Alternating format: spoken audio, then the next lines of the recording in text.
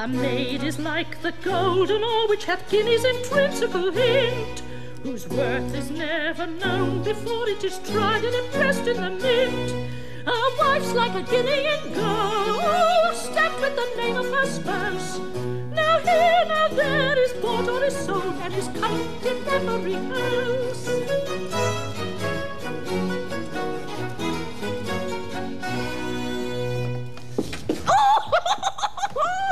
Oh, come hither, filch.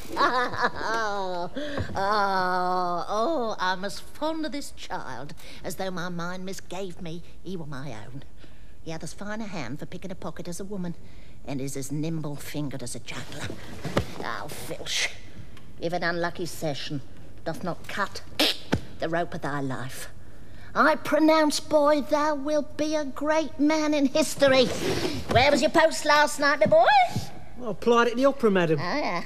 And considering 'twas neither dark nor rainy, so that there was no great hurry in getting chairs and coaches, well, I made a tolerable hand on't.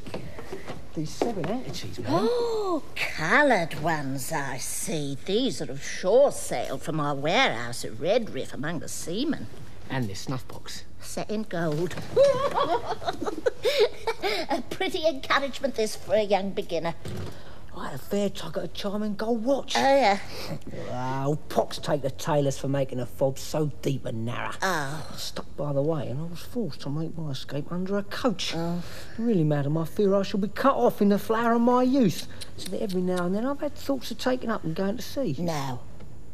No, you should go to Hockley in the Hole and to Marybone, child, to learn valour. These are the schools that have bred so many brave men. I thought by this time, boy, thou'dst lost fear as well as shame. Poor lad, how little doth he as yet know of the Old Bailey. For the first fact, I'll insure thee from being hanged, and going to sea filch will come time enough upon a sentence of transportation. But now, since you've nothing better to do, go to your book and learn your catechism, for really a man makes but an ill figure in the ordinary's paper who cannot give a satisfactory answer to his questions. But hark you, my lad, don't tell me a lie, for you know I hate a liar. Do you know of anything that hath passed between Captain Macheath and our Polly? I beg you, madam, don't ask me, for I must either tell a lie to you or to Miss Polly, and I promised her I would not tell. But where the honour of our family is concerned... I shall lead a sad life for Miss Polly if ever she comes to know that I told you. Besides, I would not willingly forfeit my own honour by betraying anybody. Yonder comes my husband and Polly. Come filch with me to my own room and tell me the whole story.